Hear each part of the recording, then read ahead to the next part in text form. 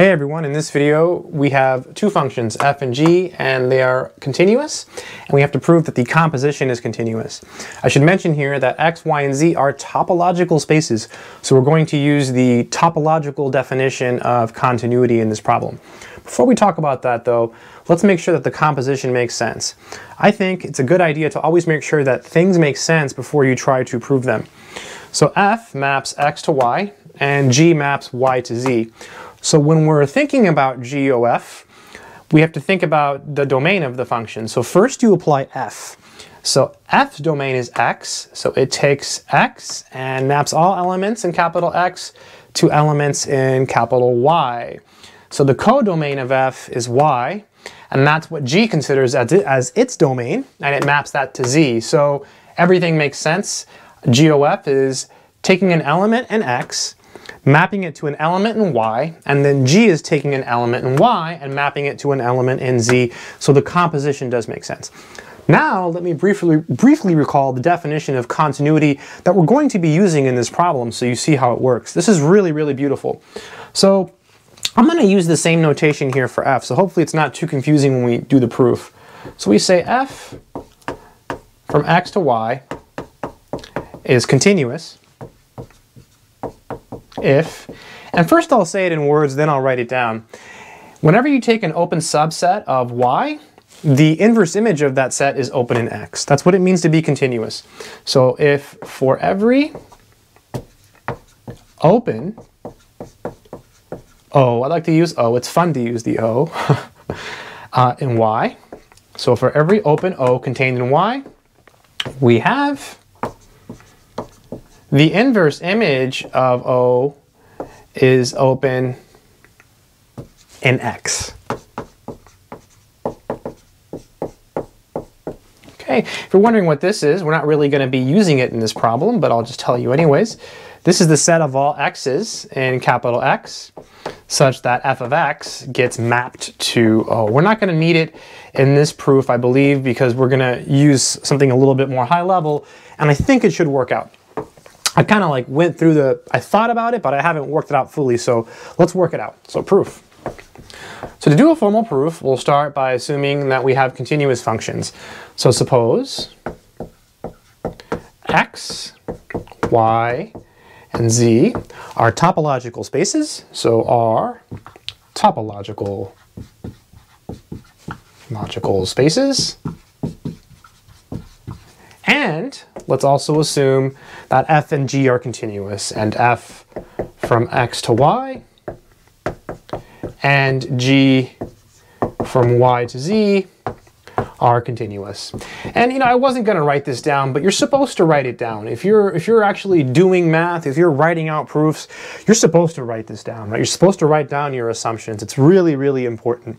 So those are our assumptions. Now the claim is that this is continuous. So let's write that down. Let's write down claim.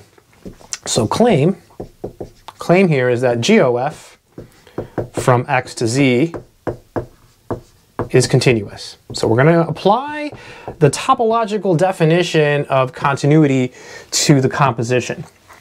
So to do that, if you look at the definition here, we start by taking an open subset of the codomain. So we'll start by taking an open subset of z. I'm going to use the same letter. I'm going to use the beautiful O because I love the O.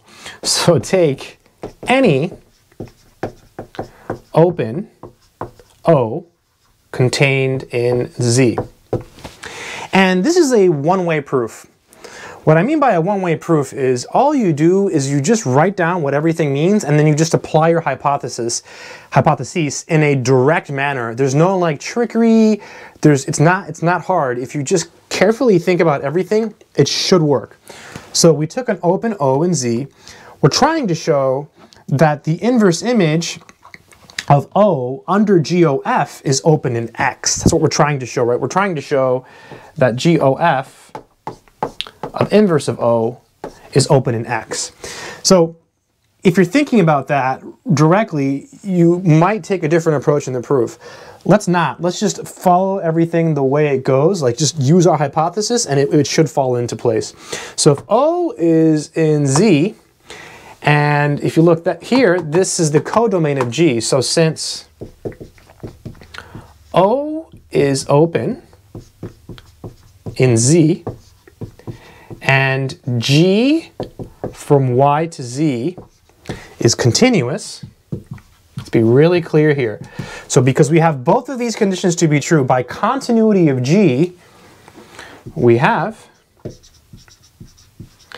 G inverse of O is open in Y. Applying the definition of continuity to G, so we have that this is open in Y. Okay, so now we know something. We know that this is open in Y.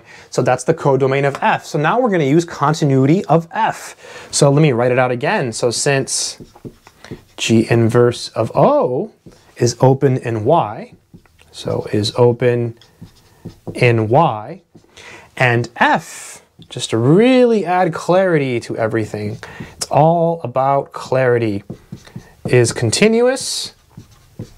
So we have that this is an open subset in Y, which is the codomain of F. F is continuous, so using continuity of F, we have that the inverse image of G inverse of O is open in X. Is open in X. It est, and here's a leap. There's a leap here. This is a big leap. So this,